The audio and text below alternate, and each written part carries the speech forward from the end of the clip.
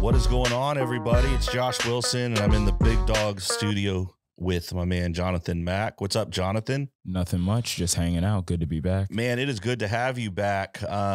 We took a little break. It wasn't a planned break, and it's nobody's fault but my own. Just things were going on.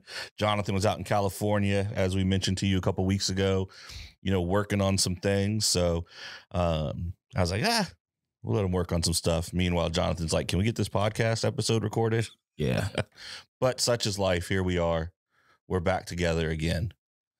Yeah. It's all good. Everything is expensive in California. It's nice to be back. It's $3 for a large fry, just to let everyone know what the state of things is. I mean, that's a lot.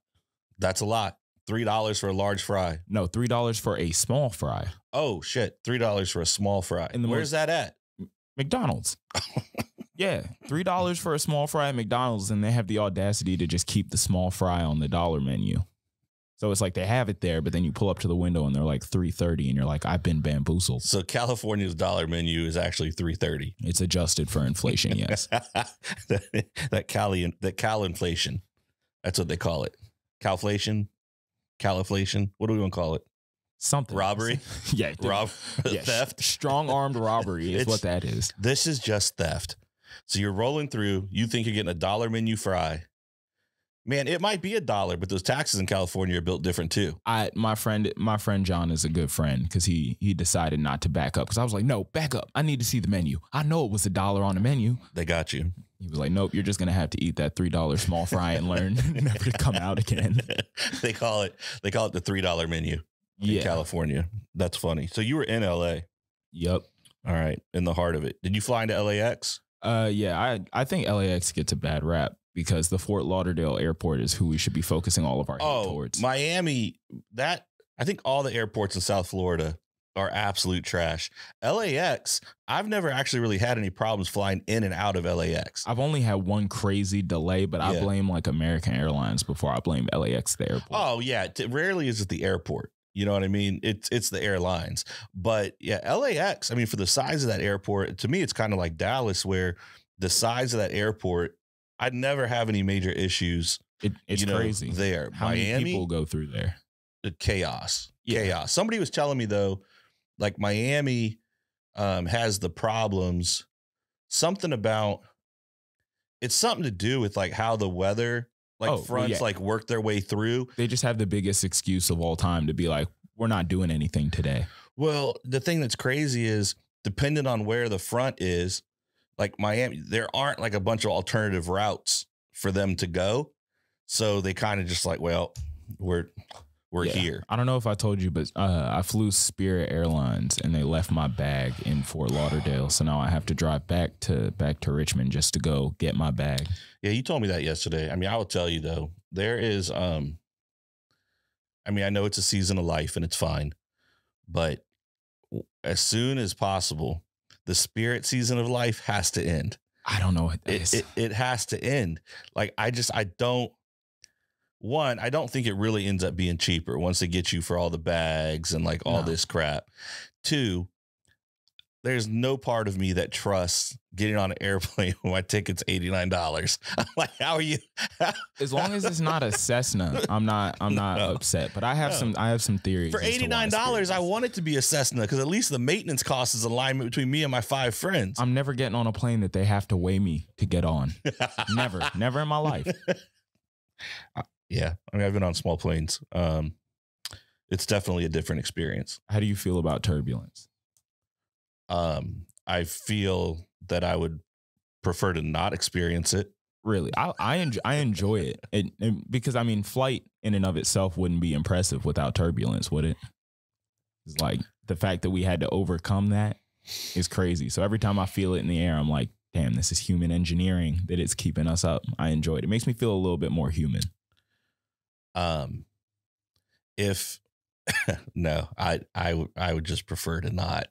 I don't love it. I don't love it. I saw this one video where, I mean, I don't freak out. I used to freak out just at flight itself, like really get stressed out, hands sweating. I'm holding Devin's like knee. She's sitting next to me. I'm squeezing the armrest. People are like, is this Joker okay? That's how I used to be. I'm not that way anymore.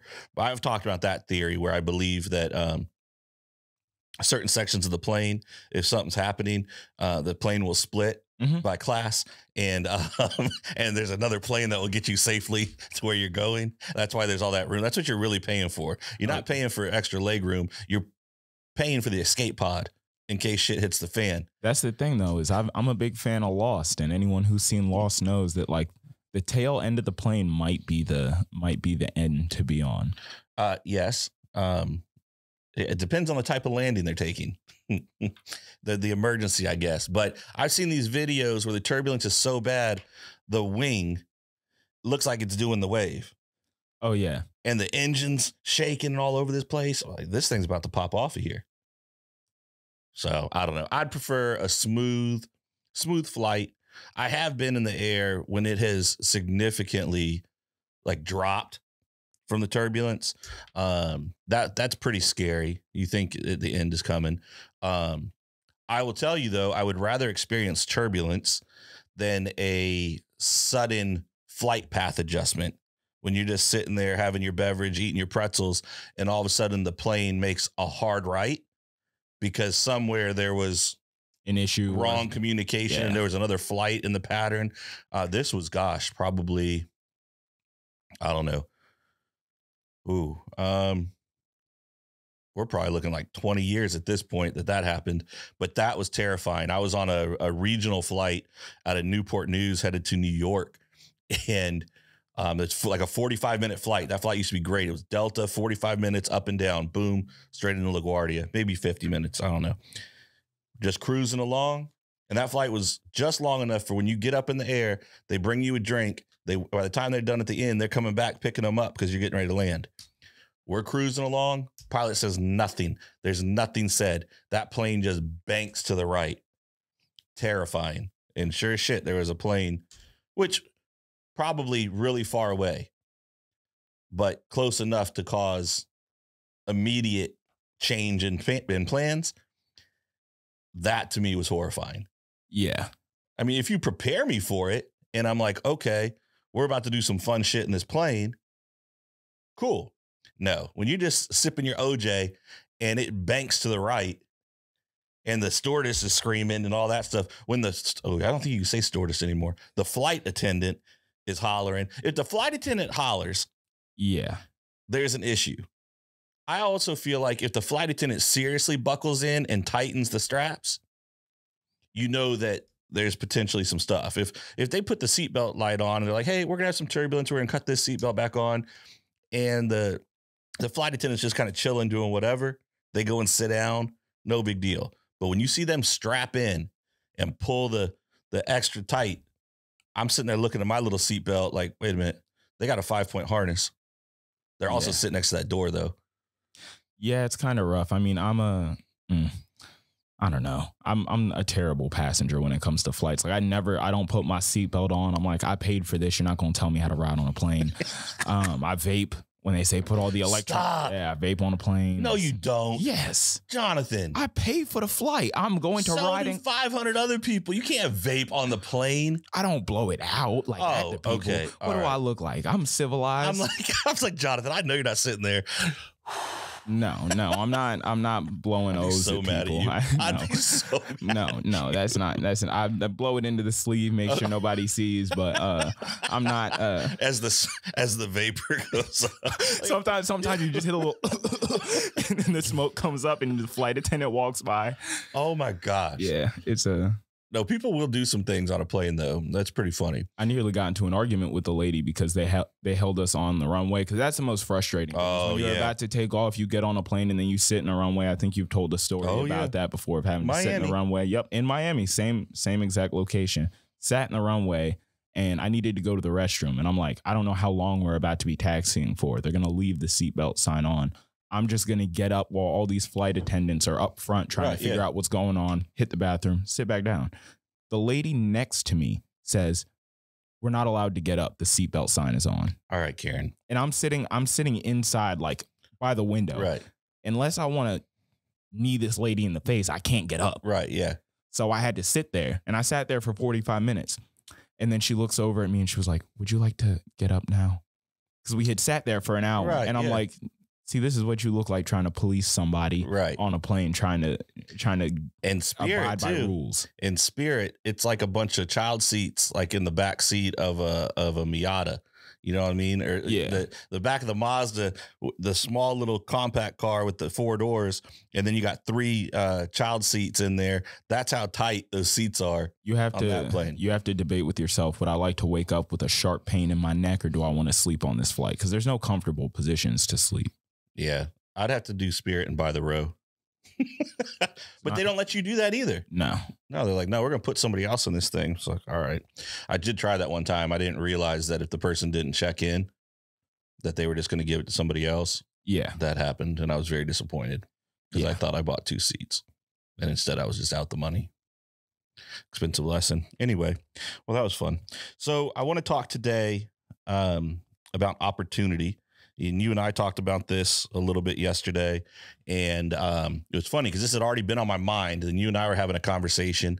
And then I ended up having a conversation with another guy last night who used to work for us, who has gone on and started his own business and, you know, is doing well and trying to figure out next steps. And he was talking about some trials and stuff that they've been going through and dealing with. And, you know, the discussion we were having yesterday, Jonathan, was, you know, I said, where people mess up is they work really hard. They have stuff that they're doing. They have goals in mind, and they're doing the daily tasks necessary, like to work towards those things, or to create what? To create the opportunity that they need to get to that next season of life or that next stage of what they're working towards. You know, and so where I see so many people fail though, is they've been working. The opportunity that they've been working for presents itself, and they take advantage of the opportunity by making that next step. It's like, oh, this is what I've been working towards. Got that opportunity. And then they let off the gas and they stop. And it's like they treat the opportunity as the end result, whereas the opportunity is just the start of the next phase. And I think when people get different jobs, you know, they leave a job they've been at for a long time, been really successful at. Maybe they didn't get the promotion they wanted, you know, or the transfer they wanted within the organization they're at. Someone else notices their skills and starts making phone calls and telling them how sexy they are and how smart they are and the impact they could have. And at the same time, you know, the company who's recruiting them is showing them a little leg, you know, and they're doing all the things right, saying all the right things, enticing that person to come over to their organization. Here is the opportunity, and it's the opportunity you've worked for. Maybe it's a great opportunity, maybe it's a bullshit opportunity, but you make that change and you're like, this is the opportunity I have been waiting for. And you jump. And then it's like, yeah, I got that pay, I got that title, I've got that office, I've got the status, but then they let off the gas. And it's like that opportunity is just the next phase. It's the next part of the process, because what they want, and I don't care whether it's work, whatever, relationally, it does not matter. What you want when that opportunity creates itself is a part of it. And people act like what potentially comes by working, continuing to work and grow and develop once that opportunity arrives, it's so much further down the road, but people act like just getting the opportunity is it. Then they fail. Then they flounder, right? Think about it from a sports standpoint. Big name wide receiver, killing it for years. Maybe the team he's been with for years, they love him. I mean, he's getting paid, but he's not getting paid. Gets an opportunity from another team coming up. The team has the money, because it's always this way too. The team with the money hasn't spent the money on other people on the team. So the team who's usually got big money to spend doesn't have a bunch of other players around, right? That supporting cast. And so, side note, those 2 Warriors dudes, Poole and whoever, Draymond. No, not the ones that got in the fight. They both, Poole and this other dude, they signed plus $1 million 3 and 4 year contracts on the same day. And I just started cracking up. And the one dude signed like $102 million for another team. And they're like, yeah, he just wanted to stay with his team. He took below market. What? I'm like, below market? These jokers, 4-year, $140 million, 4-year, $120 million, I think, deals. And I don't think either of them are starters. And I'm like what? You know, the NBA is a different beast. They give people like the small GDPs of countries to play like 10 minutes of basketball a night. It's wild. It's wild. I mean, good for the NBA. I mean, if that's the type of money they're generating, and you only got 12 dudes on a team to split it up. I mean, hey, that's great. Whatever. But I'm sitting there looking at those numbers. But I was thinking about more from a football standpoint, because basketball, I feel like it's just talent, but it's a smaller core group, right? Yeah. But you have that all-star player who leaves for that paycheck. How often would people say it's a bust? I feel like a lot. And I think a couple things come into play there. I think maybe the talent that he had around him to help him excel is no longer there. But I also think a big part of it is, and you see this across all industries, it's like, oh man, I just got paid a contract for the next 4 or 5 years. I'm guaranteed $100 million. And all of a sudden, like, it is hard to battle through that. Like, I got to get up and still go to this gym. I need to be at these meetings on time. I made it. I'm set for life. My mama's set for life. My grandmother's set for life. Anybody who I care about in this world is set for life, whether I break my back tomorrow or catch 80 touchdowns this year. We are set for life, no matter what. Unless there's like a character issue, right? There's always these character clauses. And I think it's very difficult to stay disciplined on the things that you were doing day in and day out to get the opportunity to advance to that next step and that next level. That makes sense? You tracking with what I'm saying? Yeah, 100%. I think it has a lot to do with what people see themselves as. At least I know with me, like pursuing a passion, it's really easy to say like, I envision myself as this. And I think that the way that the world works, you know, we attach so much of who we are to what we make. So people will wait to say like, I'm not this until I can sustain a living off of it. And then once they get that living, I'm a regional director of sales. Right. This is what I am. And then they stay that and they stop working. So, because they found like that money piece that satisfies whatever it is. And it's a lot of security. You know, it's like there's not a lot of desire to continue to work or continue to push yourself or put yourself outside of your boundaries when you know that you're secure. Yeah, but I would say that the what people a lot of times often learn, though, is that aside from the guaranteed contracts example, most people find false security. Oh, yeah. Because if you don't do the work, it's like, okay, I'm married. I've been married 15 years, got a couple kids, got the house, whatever. And this is me. This is an example because I've been married 20.